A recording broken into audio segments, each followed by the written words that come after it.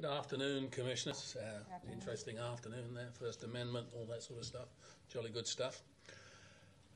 My name obviously remains Martin Hyde. I made a couple of notes. I brought a couple of memes, so we'll do both. Obviously, the news last week that Mote Marine is planning to move to Benderson Park after many years of enjoying taxpayers' subsidies in our city to the tune of renting their whole facility for $1 a year came as a shock to some city commissioners, and to my mind, quite rightly so. 300,000 visitors, by the way, is way more than the Baltimore Orioles bring here. So we're not talking small potatoes, and we don't need to be mature about getting whooped, which is what happened. So it would appear to be a developing pattern of our city management, being asleep at the wheel when important deals are made, which is exactly what Commissioner Brodie said. Going already is the Players Theatre, who ironically also benefited from city taxpayers donating a part of the land they've just contracted to sell for millions of dollars to facilitate a move to Lakewood Ranch.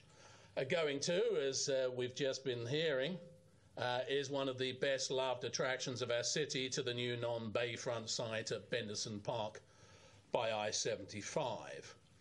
Gone also in recent weeks is the interest of Harvey Vengroff to building desperately needed affordable housing in our city after being stifled at every turn by regulations and roadblocks, including a demand from our city to note every tree over 2 inches high on his site, which might also be known as a weed report. Whatever it is, it's certainly not designed to keep people here. What should shock the commissioners and all city residents is that all of these events were well known in advance of them happening by the city manager, were not urgently brought before the commission's attention, but rather left to years-old decisions made by previous commissions. That was then. This is now.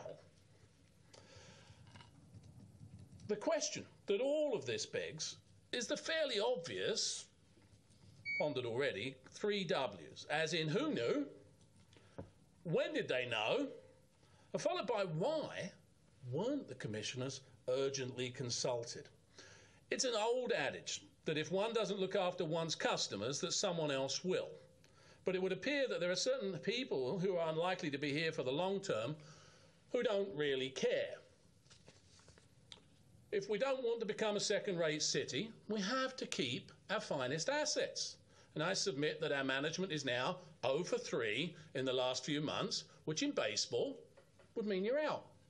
Thank you so much. Your Honor? Mr. Barwin. Just some facts, because those sometimes get lost.